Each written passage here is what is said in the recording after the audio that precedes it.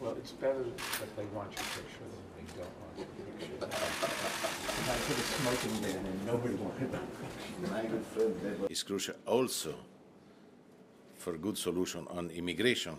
The American people are behind the battle against climate change.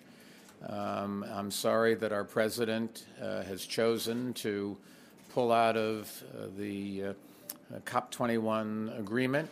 My hope is that he will change his mind after he listens to people, because this is the right thing to do.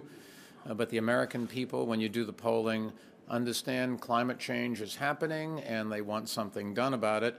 And in America, so far, we've been able to get halfway towards our COP21 goals. For me, we will work together.